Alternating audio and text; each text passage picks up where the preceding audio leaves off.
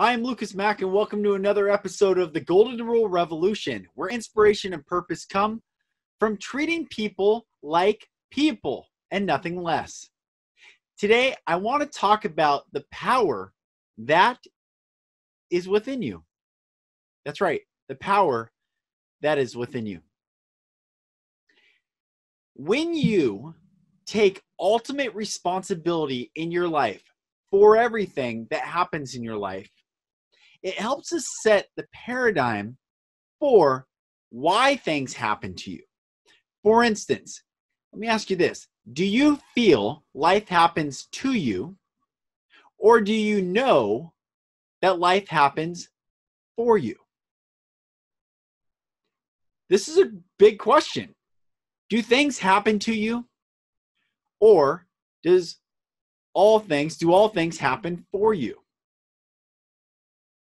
And does the world operate in a way where things happen for us? Now, certainly there are terrible things that happen to people. I know that very, very clearly from my own experience and from being a TV reporter and seeing terrible things that have happened to people.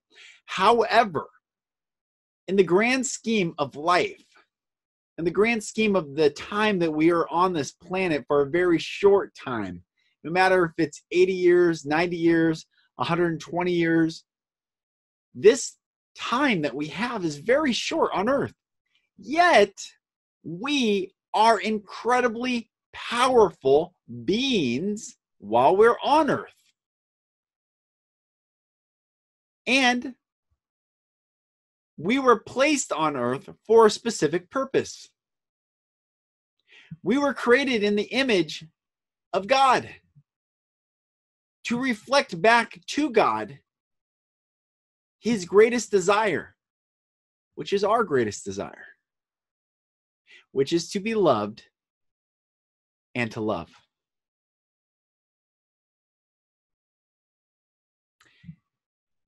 When Jesus was asked the question, what's the greatest commandment? He could have said whatever he wanted. He could have said, accept me or go to hell. Believe in me, confess me, follow me, or burn for eternity. He didn't. What he simply said was, love God with all your heart, soul, mind, and strength, and love your neighbor. Love people. Love everyone. Love, love, love. You almost heard the Beatles song there, didn't you? And it's true. Love. Love is the greatest power that we hold. I said in an earlier podcast that fear is not a counterforce to love. Fear exists in the absence of love. Just like darkness is not a counterforce to light, darkness exists in the absence of light. They are not polarities. This narrative that they are polarities is not universally true.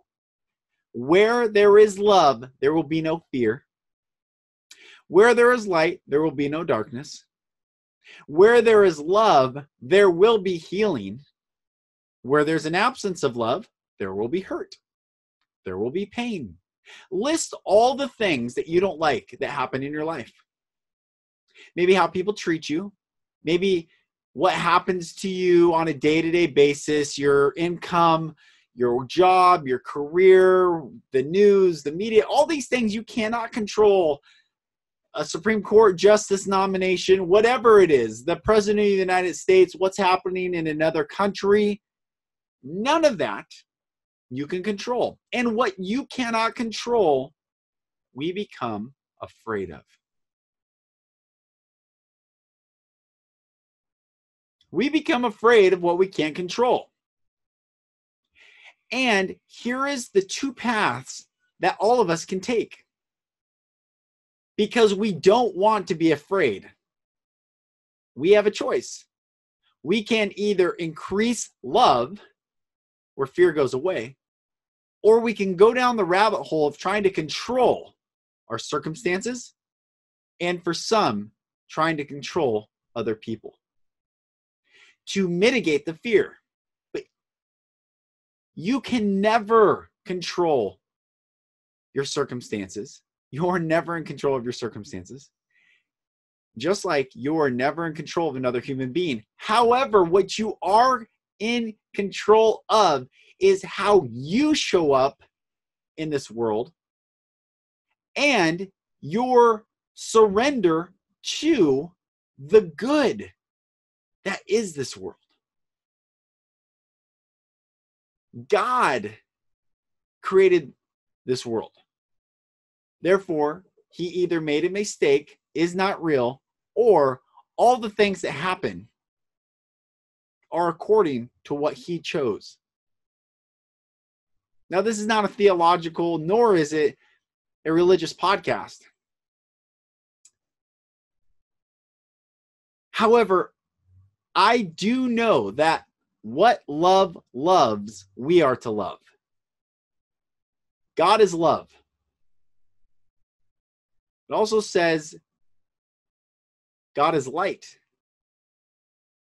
and in him there is no darkness at all. God is love, and in him there is no fear at all. So we are to love what love loves. And what does love love? Question mark. Love! Exclamation point. Love loves love. So, guess what? The power that we have in this world to go forth in freedom is to operate from love and in love of ourselves, of our Creator, and of other people, reflecting that love. This is the power that we have, and this is the power that we are abdicating right now in society. There are so many hurt people going around hurting people. If you are hurt, know that you have been hurt from a hurt person. Because healthy people don't hurt people. Only hurt people hurt people. Healthy people heal people. Healthy people have been healed because they've experienced love. And where love goes in deep to every nook and cranny of your heart and touches your soul, it allows that freedom to come forth. It allows that healing to come forth. It allows you to be free. Free of judgment, free of the crowd, free of what people think of you, free of all of it. True freedom. True, utter, beautiful, distinct freedom. Where another's opinion matters not to you. They can't shame you into silence. They can't intimidate you into silence. They can't threaten you into silence. Why? Because you love. You just crank it up. And the way I look at love is this. Love is like a dial. We have access to love inside of us like a dial. And perhaps it's like a pilot light in a gas stove, gas furnace. The gas furnace always has a pilot light on. You crank it up, and the fire grows. But over time, it cools off if you don't keep it cranked up, if the gas doesn't keep going. And what I mean by this is you have love inside of you, but it's very little. Some people have a dormant love pilot light. Your job when you feel fear is to just increase your love. And what does that look like? How? What's the practical step? Just by feeling your love inside of you and just choosing it to just love more. Turn it on. Love. The fear, the thoughts, whatever is going on inside you. Just know, okay, that's not love. That's fear. All right, I need to increase more love.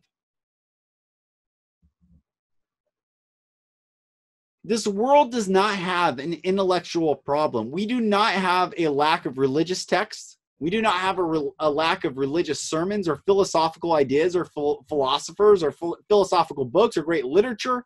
We do not have a lack of anything. We lack nothing. We do not have a lack of resources in this world. We do not have a lack of intellect. We do not have a lack of strategy and strategic plans. We lack nothing except taking full responsibility for the love that we produce in this world. Period. That's it. We lack love. And as a result of us lacking love, we experience fear. And we feel that life happens to us. Things are happening to us. They're out to get us. They being, I don't know, whatever you make up about life.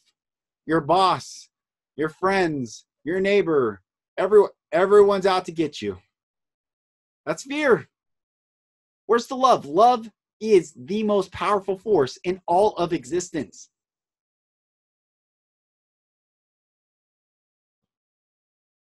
My encouragement to you, my challenge to you, whether you agree, disagree, or on the fence, one thing is certain, one thing I know, that you, as I, can increase our love. And the effect of that is good. No one will ever indict you for loving too much, for giving of yourself, for treating people in honor and respect, for simply opening a door for someone and preferring someone else before yourself. The world will not indict you for being too loving,